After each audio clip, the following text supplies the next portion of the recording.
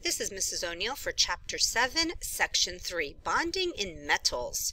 In this section, you're going to understand the model of these valence electrons in a metal atom and how the arrangement of atoms in a metal occur and the importance of alloys.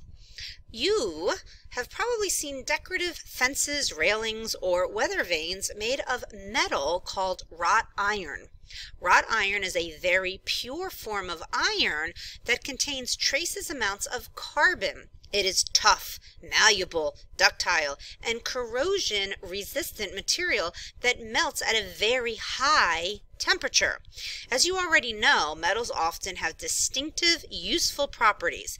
In this section, you will learn how metallic properties derive from the way that metal ions form bonds with one another. So if you think about this, this is wrought iron. This is a fence made out of wrought iron. First of all, if it's made out of iron, why is it black coloring? Well, that black comes from the carbon that they put in it to mix it to make this what's called this wrought iron. The other reason why carbon is added is so that it is corrosion resistant. In other words, hopefully you know by now that iron, if left outside, reacts with that oxygen and forms rust. But when iron is mixed with carbon, it actually is going to prevent it from rusting, as well as being decorative. So you should have watched that intro information on metallic bonding. So here are my notes. I'm going to go through it again kind of quickly because you should have your own. So he talked about metallic bonding. It's not really just one bond. Remember in an ionic bond, we were talking about one atom bonding with another. Well, metallic bonding is kind of all of these atoms who share their electrons, and he talked about them being a sea of electrons. So if we look at this model, I like how he puts all of these positives together, and those positives are representing the nucleus, but look at those electrons. There's just a sea of electrons. Those electrons are all over the place. So there's not necessarily like one bond or one electron being transferred or even electrons being shared. They're just all over the place. Gave you that nice little flow chart as he always does because he talked about the different properties that metallic bonding gives us. So again, the metallic bonding is the sharing of those electrons, or the sharing of bonds between metal atoms. I also want to bring to your attention that even a pure piece of metal like iron has metallic bonding within it. So it's not always two metals combined. So he talked about how electrons repel each other, and that's kind of why they're drifting around. And remember, those electrons are constantly moving.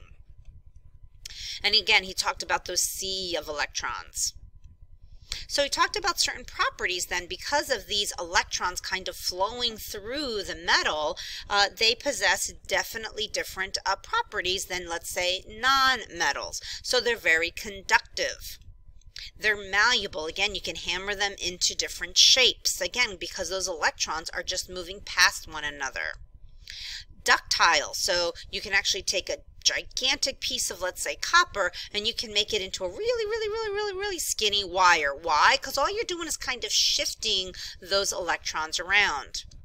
He also talked about volatility, and volatility means if something is volatile, I think of gasoline. Gasoline that you put in your car is a liquid, but you smell it as soon as you start pumping the gas. Why? Because the gasoline liquid evaporates. It's very volatile. It goes into that gas state very easily. So going from a liquid to a gas basically on its own means that it's very volatile.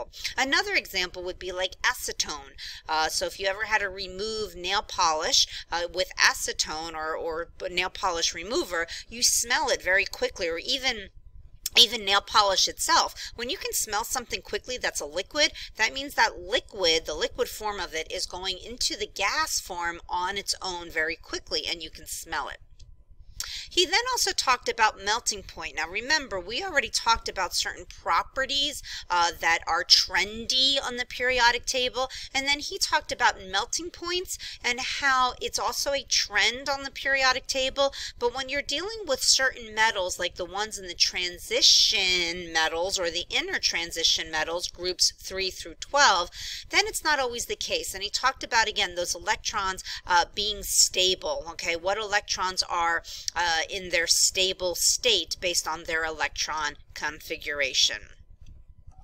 And again, he talked about those electrons being paired versus free electrons. So back to your packet of notes, pause the video, fill in those blanks, read as you write, and then play to hear my words.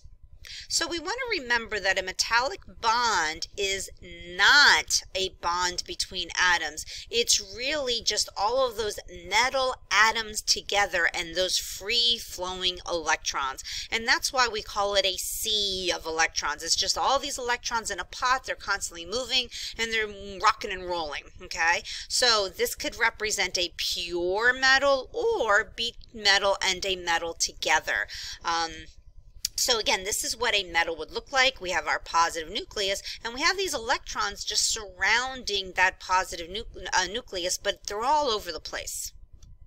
So again, if we have a metal and we apply a force to it, what's going to happen to that sea of electrons?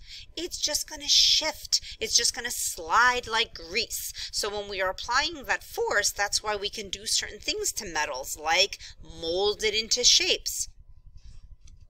So, some properties, we've already talked about some of these. Again, they're good conductors of electricity because of all of those electrons moving around.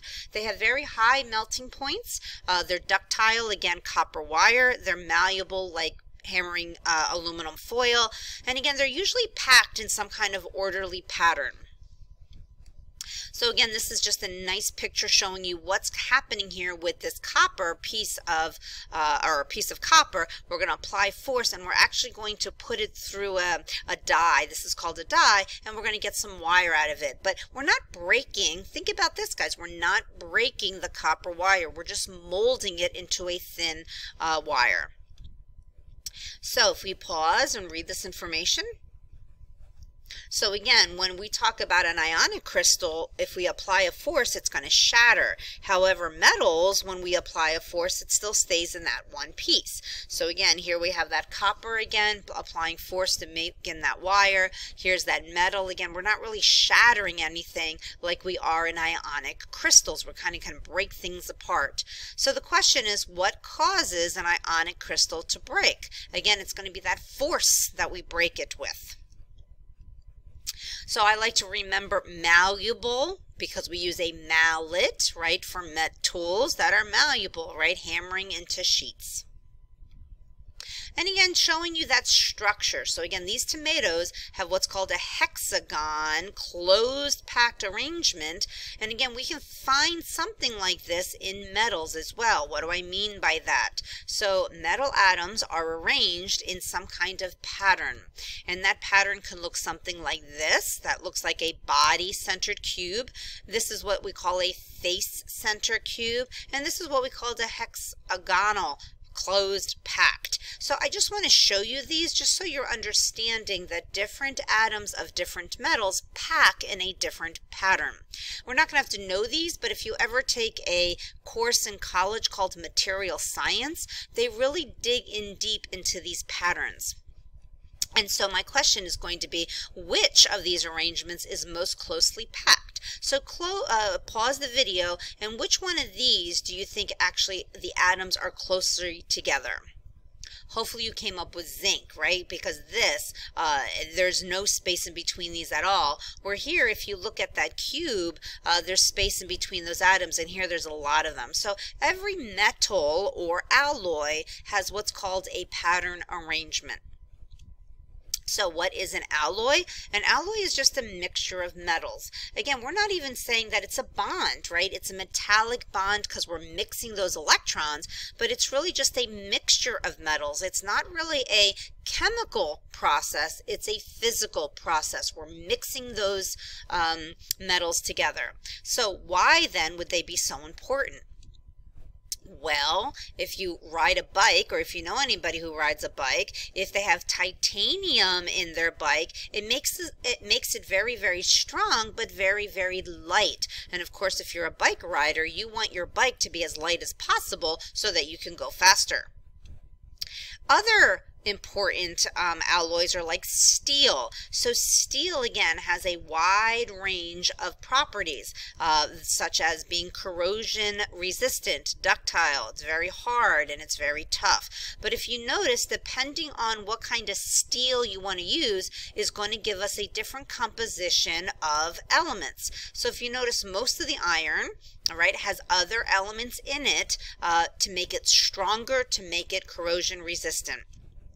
And how about pure metals? Of course, if we compare pure metals like silver, but if we add that copper, it makes it a little bit more durable. Because pure silver would be very hard to wear as jewelry. It's too soft. But if we add a little bit of copper to it, just a little bit of copper makes it strong enough that we can use it for jewelry.